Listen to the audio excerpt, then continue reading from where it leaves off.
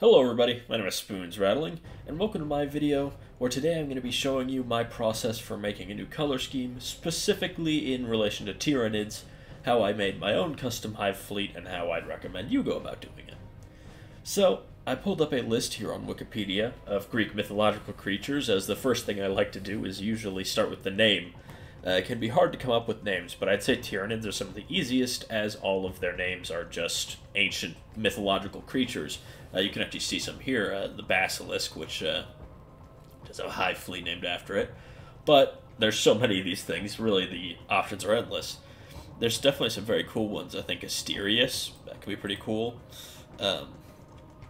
There's also things like Cerastes, which I think... Oh, I think there's a knight named after this, so maybe don't go for that, but... Cerberus. There might already be a Hive fleet Cerberus, but I can't remember if I'm misremembering. Hive fleet Charon, that could be cool. He's the ferryman of Hades, obviously. Carbides, that's an awesome name for the Hive fleet. It's a sea monster too, so. Hive fleet Chimera, all these things work pretty well. Then, you know, pretty much the names are endless. Me personally, I was looking through this, I came down to animals from Greek mythology, and came to one, where is it? Karkanos, which is the giant crab that fought Heracles alongside the Lernaean Hydra. Karkanos is a very cool name, so that's why I named it that. But it's also cool that it fought alongside the Lernaean Hydra. As you probably know, I'm an Alpha Legion player, so Lernaean Hydras, Karkanos, they're related. Alpha Legion and Tyranid are related. It's just a cool little Easter egg. But there's a lot of cool names down here. Anything you'd really want to name, anything you'd want to name it, you probably can. And obviously, you don't just have to go with Greek, you can also go with Norse creatures. Now, obviously, the main one that comes to mind is Jormungandr, which is already a, what's the word? Hive fleet, sorry, mind blanked. But I think a very good name for him would be Nidhogg, or Nidhogg, I believe it is. I think he was in God of War, I haven't played it. But he's basically a dragon that eats through the roots of the Tree of Life, and when he makes his way through, like he fully eats through it, it hails Ragnarok, the end times, which I think is a perfect fit for the Tyranids. So that could be a very fitting name even, I think. It was probably my second choice once I learned about it, but I was already set on Karkanos. Mainly because Karkanos is just a really cool name. That's 100% my entire reason for doing it. And now that we've got our name settled, which can also influence it, like if you wanted to go with this representation of Nidhogg, you go for the black and red, but it's time to move on to the color scheme. And when it comes to Tyranids and specifics, there's two general schools of thought, I'd say, that come to mind. Was it Jormungandr? I believe it was Jormungandr. So Jormungandr has high contrast of yellow and red, or yellow and black, sorry. Kronos has red and black, that falls into the same category. You also have Hive fleet Behemoth, which also falls into high contrast with the red and blue. But you don't have to go high contrast, you can go Hive fleet Kraken style, which at first you may think is part of the same general feel, but if you look at it, the red has a through line with the white, as it has that sort of reddish-brown tint to it. So this is generally the two schools of thought I follow. Go for something that complements one another or high contrast. Now what I'm going for, as we're going to see here in a few minutes, is I'm going for the high contrast way of doing things. In particular, I'm going for a very icy color scheme, which we're about to see, using a few paints. And now obviously, whatever paints you want to use, it's really up to you. But when I'm looking for a paint color, I'll generally go to Games Workshop. I think their website just has the best interface for it. Go here, and then painting and modeling. Then just browse paint by color. Pick your two colors and go from there. I'd avoid metallics because, obviously, so avoid your brasses, your coppers, your golds. I generally think Tyranids look good in any color, but not metallics. That's just sort of how that works.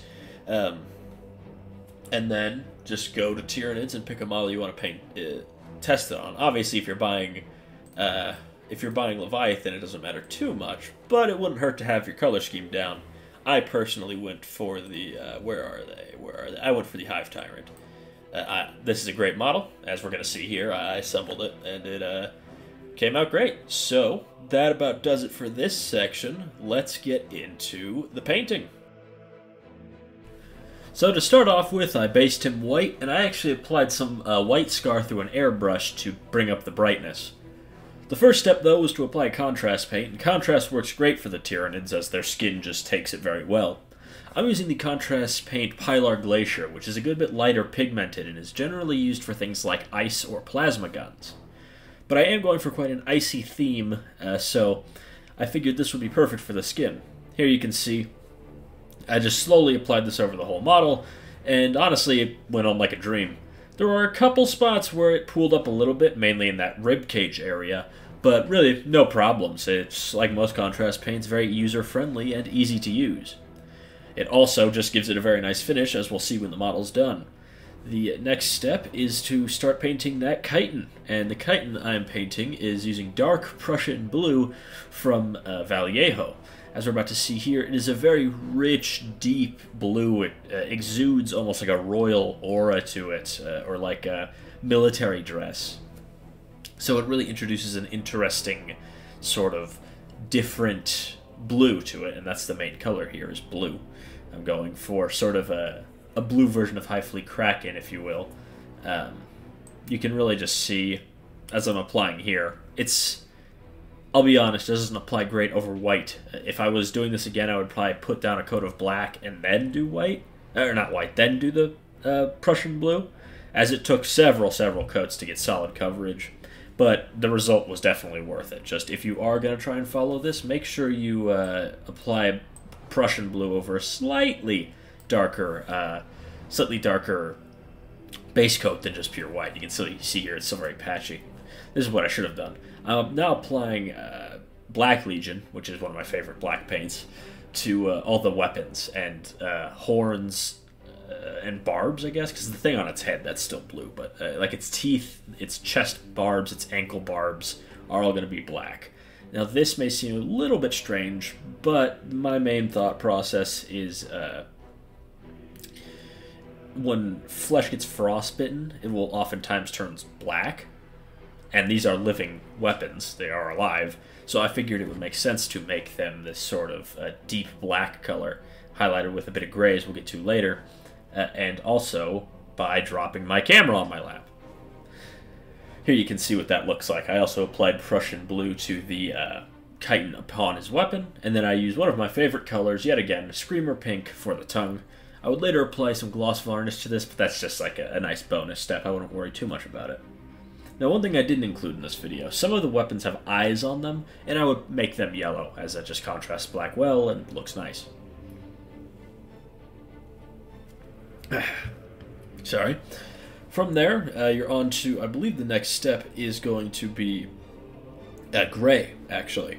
And what we're going to use this gray for is quite simple. We're going to cover the, what is it? Oh, sorry. We're actually using Bugman's Glow to paint the venom sacs, toxin sacs, adrenal glands, things like that. They're the sort of brainy looking stuff. So I painted a Bugman's Glow and apply a orange contrast paint over it just to bring some extra life to it.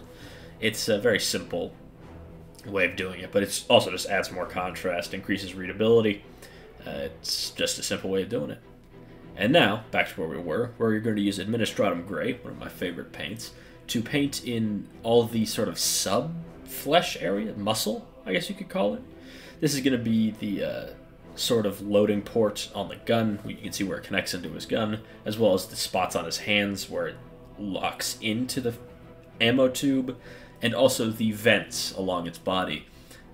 These vents are actually used, I just learned this, to vent the excess heat coming from the extreme metabolic rate they run at, because these things redline until they die. And then what we're using is Gravelord Gray from the Army Painter to paint in on the gray, which just dulls it down and brings it more in line, as well as just, again, increasing contrast. This helps a lot on the weapon, mainly. to help break up the black, but it also helps a lot on the arms to introduce more contrast and increase readability, which is one of my main tenets, is making sure everything is readable for my model from tabletop level, while still looking good. Then, once you let that to dry, you're for the most part done. It's really just sort of minor things. This is about where I'd leave a, say, like, smaller Tyranid beastie, maybe a little less detailed, but really this is what I would do for, say, anything Tyranid warrior and bigger. Anything smaller than that, you could leave out the Gravelord Grey and highlighting stuff. It's not too important. Now the next step is quite an important one, I think. It's using a darkened Administratum Grey, so mix in a little bit of black, to highlight the black weapons. This is honestly really easy. The dark gray not only easily increases readability, it's very forgiving. Like, it's not going to show up super bright if a little bit spills over the edge. I apply this to the edges of the sword, the barrel of the gun, the middle raised part of his sword, and any of the horns and his hooves. Forgot to mention those earlier. It's a simple enough process. Just use the side of your brush and you should be fine. It looks really nice, though. It's a subtle but very punchy effect, is what I'll say. You can see me sort of... What's that part of the sword called? Well, I don't know. But we're applying some gray over it. If you know what that is, let me know in the comments, and I'll refer to that in future videos. And I also get the brunt of the blade with this as well. But that's near the end. You can see me here highlighting the muzzle of, I believe that's a heavy venom cannon, if I'm not mistaken. It's a pretty nasty gun, and I made that sort of the focus of how he's posed. But from there, you have to do a slightly tedious and hard to explain step of sort of battle damaging the chitin. You're going to want to edge highlight it and apply these streaky highlights going up. It's very much how Games Workshop paints their Tyranids, and most people paint them.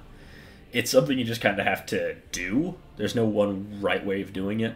For the main stuff, I mainly used a brush, and then for the smaller bits, I used dry brushing, which we'll see when we get to the 360 view. It's quite a simple way to do it, but it's very important, I think. It increases, again, readability, and also just makes the model look nice. Those steam vents look nice with the bright tops and everything. And, again, increasing contrast yet again. You can see here, it's a simple but effective measure. I also did that on the horns. Anything that was the Prussian blue got that highlighting treatment. You can see here on the legs, I did mixed brush work and dry brush work, but mainly on the tail is where I did dry brush work, so you can see the different ways of doing it. Anyways, my name has been Spoons Rattling. I hope you enjoyed this video. Make sure to like, comment, and subscribe, and I'll see you all next time.